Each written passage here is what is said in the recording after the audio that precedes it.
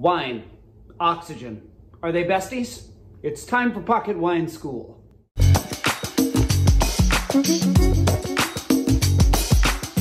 Now, you've seen someone at your dinner table pop the cork on a big red, and before anyone else can touch it, they slap your hands away. It needs to breathe, they tell you, leaving everyone else at the table tragically unbuzzed for the next 30 minutes. Or maybe they decide not to wait and pour that first glass. By glass number 2, they might declare, "Man, this baby has opened up," which is only appropriate for wine drinkers and infant cardiologists to say. This might be you, or perhaps you are someone who doesn't notice a terribly large difference, but you nod along in solidarity, afraid of appearing unsophisticated.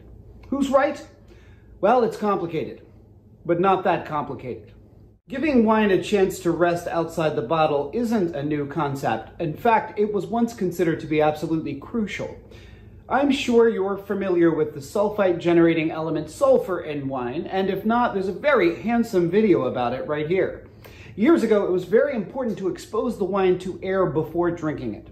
But this was mainly to let the sulfur aromas dissipate. What does sulfur smell like? Well, if you've ever smelled a rotten egg, or if you've been a rotten egg because you were the last person to do something, then you've smelled that sulfury smell. Nowadays, sulfur levels in wine are very tightly regulated. Back in those days, not so much.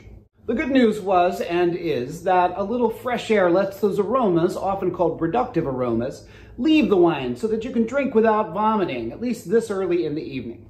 In this instance, a little fresh air will do your wine some good.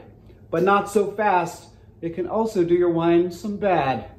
See, oxygen, despite being one of my favorite things to breathe, is actually pretty destructive to living things in certain amounts. Like with everything, the poison is in the dose. Louis Pasteur, who you'll remember from 6th grade science, played a much bigger role in modern wine science than you might be aware of. 'Twas he who discovered the microscopic organisms that devoured sugar. 'Twas he who observed their role in converting sugar to alcohol, carbon dioxide, and heat. And 'twas ye who named them yeast. And 'twas he who realized that oxygen does a real nasty job on wine and many other things. When something rapidly oxidizes, we have a name for it: fire. When something organic slowly oxidizes, we call it rotting. When something inorganic slowly oxidizes, you may refer to it as rust, although if it's under 12, it often goes by rusty. And though oxygen helps us stay alive, it's also killing us by causing our cells to replicate improperly. This is why it is important to eat your fruit and vegetables, people. They're chock full of antioxidants. Pasteur was asked by Napoleon III, he who gave us the famous Bordeaux classification of 1855, to figure out why wine went bad when it was being shipped. Pasteur's answer: too much oxygen. But he qualified it. Small amounts of oxygen seem to improve the wine. And where was this small amount of oxygen coming from? Ullage, which in a wine bottle is the space between the cork and the liquid. When a wine benefits from aging, and this is the case for way fewer wines than you think, it's because of this exposure to a small amount of air in the bottle and nowhere else. That's right, corks are airtight, so you can stop sticking your nose up at screw caps and synthetic corks. Unromantic though they are actually quite badass. Now, it's important to note, if you feel like your wine has really opened up by the second glass, it's certainly possible. It's a little more likely that the wine hasn't opened up.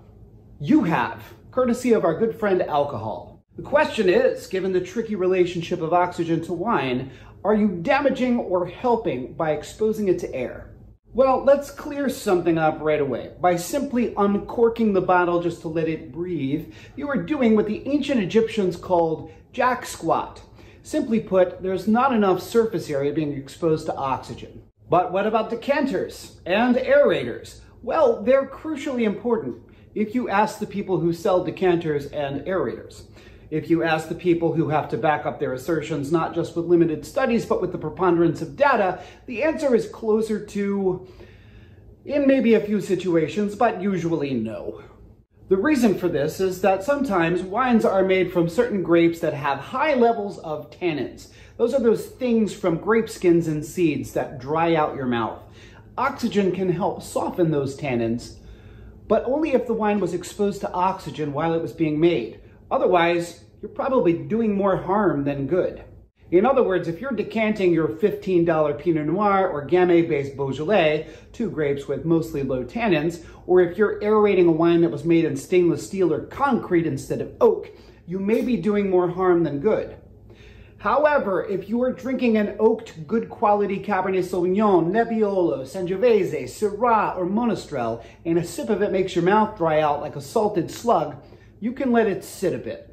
Now, if you want to serve your favorite wine in a pretty decanter, or if you want to show off your newfangled aerator made out of hollowed out walrus tusk, you can, by all means. And a note about decanting aged wines. Yes, you should do it, but for a much shorter time than you think.